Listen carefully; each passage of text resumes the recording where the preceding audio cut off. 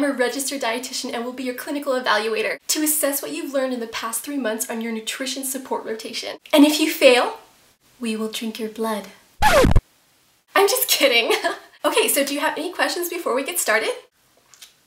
Alright, so here goes. What is enteral nutrition? Food that, isn't yummy. Have you tasted that stuff? Well, it's not supposed to be taken in orally. Enteral nutrition are perfectly balanced formulas that go directly into the stomach via a PEG tube or an NG tube. Okay, so when and why is enteral nutrition used? When people don't feel like chewing, which I can't understand. It's used for delivering nutrition and supplements to patients who are incapable of digesting or chewing food normally. So where is the PEG located? Usually in a farm. Not a pig, a PEG. That sounds exactly the same. No, PEG stands for percutaneous endoscopic gastrostomy. The tube connected directly into the stomach that are placed for feedings that last longer than 2 weeks. 2 weeks? Ain't nobody got time for that! Okay, so where is the NGT or nasogastric tube located? Naso as in the nose? Yes! Oh, okay, for a second there I thought you were... Never mind. Okay, so the nasogastric tube is supposed to go through the nose to the back of the throat and down into the stomach. And these are usually used for less than 2 weeks. Alright, so next question. What is an advantage of enteral nutrition? You won't have to floss. I hate flossing. Yes, but enteral nutrition can help reduce more serious complications and supplies the gut with preferred fuels such as glutamine, glutamate, and short-chain fatty acids. Alright, next question. How should the bed be placed when a patient is on continuous enteral feedings? The bed usually should be placed on the floor. You mean like in degrees, right?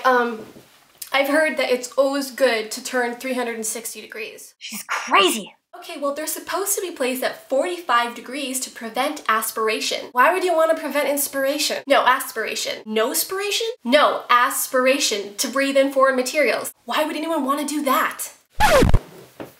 Gosh, if only.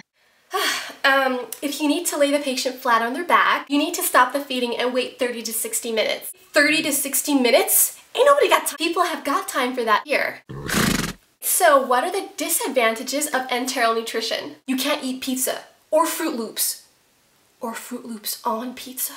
It's just terrible. Okay, other disadvantages include dumping syndrome, discomfort of tubes, disruption of electrolyte balance, fluid overload, aspiration, and loss of oral gratification. There is a syndrome for everything nowadays. Alright, so the next question. What is important nursing care for enteral nutrition? Oh, I know this one. Force feeding. No, never. Never supposed to force feed your patients. It's important for the nurse to do the following. Ensure feeding tubes are in place, assess nutritional status, monitor the ins and the outs, assess signs and symptoms, check for residuals, assess for bowel sounds, and the patient's toleration of feedings. Are there any questions? Thou shalt not kill. So what is the overall goal of enteral nutrition? To make a patient's life miserable. No, the patient will be receiving adequate nutrition based on the demands of their body so that they can actually survive.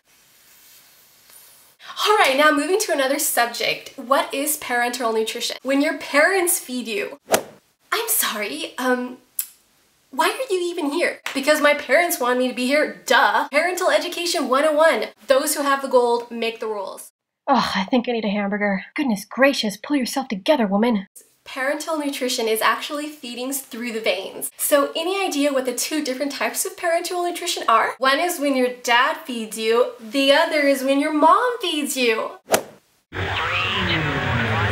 So there's peripheral or total. Peripheral is feedings through the veins and the arms, and total is catheter through the vena cava or the right atrium of the heart. Okay, this might be an easy one. Which kind of parenteral nutrition can administer higher levels of glucose? The sweeter one. The central line. Okay. I think I definitely prefer that method because I like sweet things. What is peripheral parenteral nutrition used for? It is prescribed for patients who need modest amounts of nutritional support, who normally are not in a hypermetabolic state. It contains no more than 5 to 10% dextrose. Mix electrolytes in the solution and also administer lipids. Hey, what's up? Oh, I'm just hanging out with this diet person. I should go. So from everything that we've discussed, do you have anything to add? No. Finally, do try to list just a few nursing care procedures for PPN and TPN. Ugh, this is gonna be so painful to watch. Fine. The nurse should assess nutritional status, lab values, especially electrolytes, IV site, and monitor vital signs, daily weights and ins and outs, assess for signs and symptoms of infection, monitor blood glucose levels, assess for any complications in the central line placement, make sure to consult with a dietitian or the pharmacist, and know that the patient should be weaned off before discontinuing any feedings. I'm sure that was just a lucky guess. Okay, one more question. What has more complications, enteral or parental nutrition? Parental nutrition.